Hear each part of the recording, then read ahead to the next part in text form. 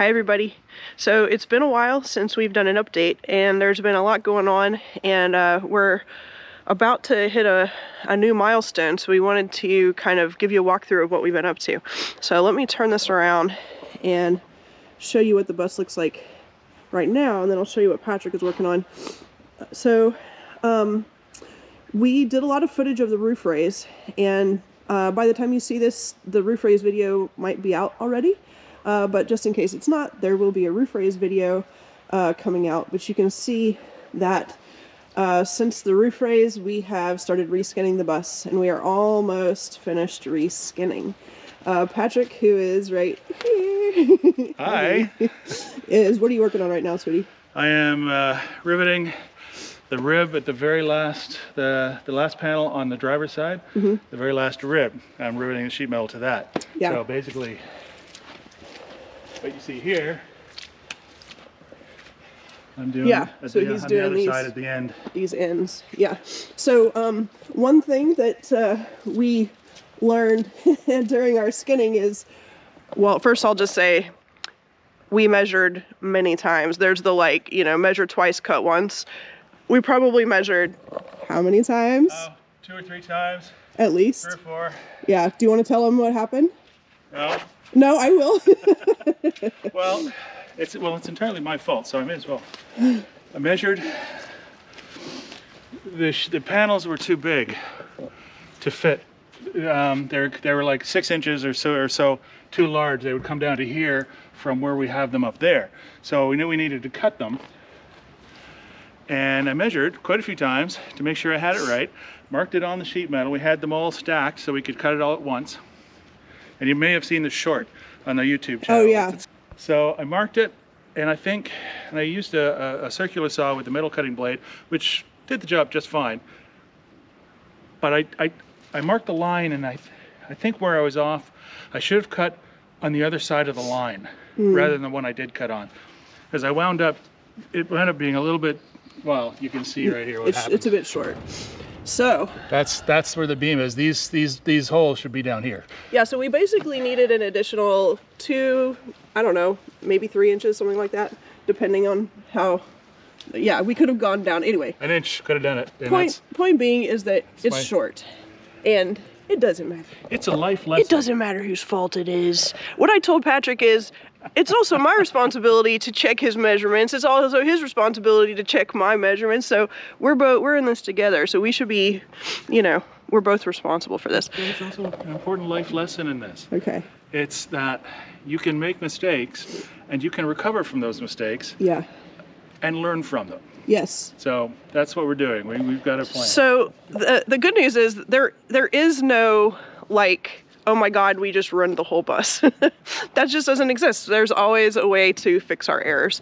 So what we decided to do was we riveted, you'll see there are rivets. This is the back passenger side corner.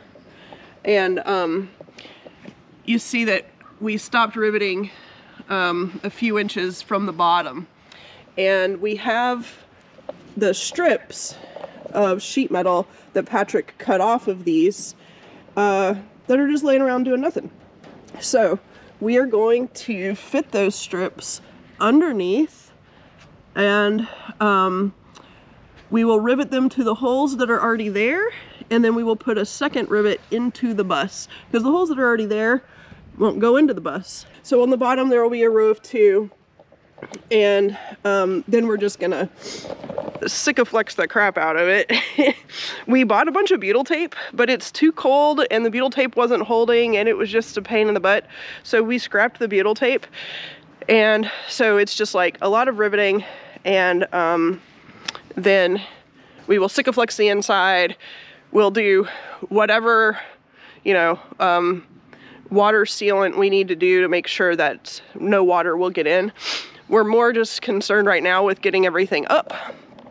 The last piece to go on is this single window, and then the transition. The transition is going to be its own project, which we're not too worried about at the moment.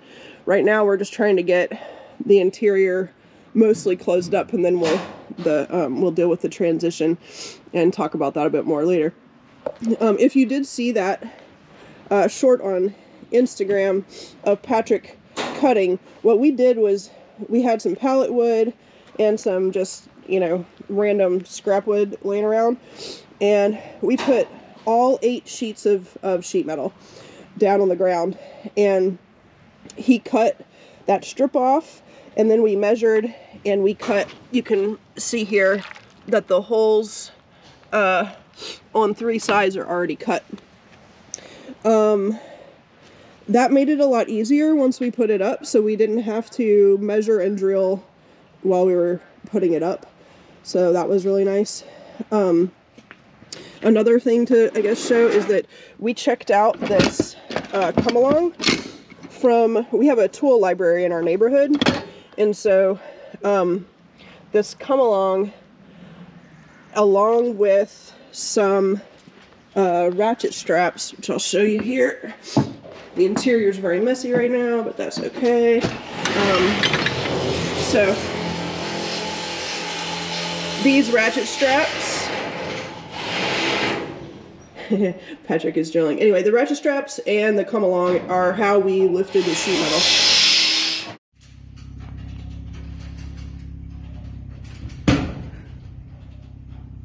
That's the hook on this side. Okay. Going around the corner.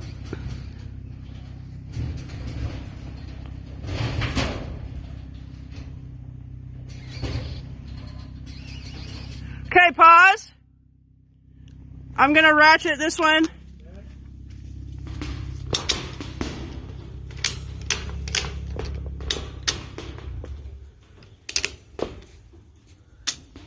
Okay. Yeah. Hi, baby. Hi, Instagram. If you're curious about the sheet metal, it's 18 gauge. We ordered 11 foot by 5 foot. So we didn't want to have to put up like each window separately. And so each sheet is covering 2 window holes, except for this last one, which is just 1 window hole. And I can't remember the total price, but it was somewhere between $2,000 and $3,000 for all of it. But that's basically the walls of our house. So we felt like, you know, that's not too bad. We're also gonna have a little bit left over to give to a friend who's doing a car project, and just some scrap for us as we, you know, make repairs along the way. So that's not too bad. I think that is pretty much it for now. Patrick is up on the scaffold, finishing the driver's side riveting, and I'm about to help with the next stage after that. Bye, baby. So there's one more thing that I forgot that's kind of exciting, that makes this feel like a milestone, and that is the fact that for months and months, all of this has been open to the elements, and today I strung these like construction site lights, which is pretty exciting. The bus is a huge mess. There are leaves all over the floor. It's pretty gross in here. It's been wet and disgusting. I mean, we live in Oregon, so the winters are wet. But it feels really good to have come to this point where we actually need light again. I've got this little gooseneck light on my neck, and yeah, so we're very close to being to the point where we're going to be working on the interior. And one of the first interior steps is probably our last big demo thing, which is to tear out all the floors. So in a traditional schoolie, like a school bus build, the floors, once you get down to the like sort of base floor, is usually metal. That's not the case here. You can see that these floors are wood and they're all rotting and stuff. And underneath these floors are really big luggage bays, which is kind of cool. What that means is our interior house floors are not going to be open to the ground underneath. They're going to be open to the luggage bays.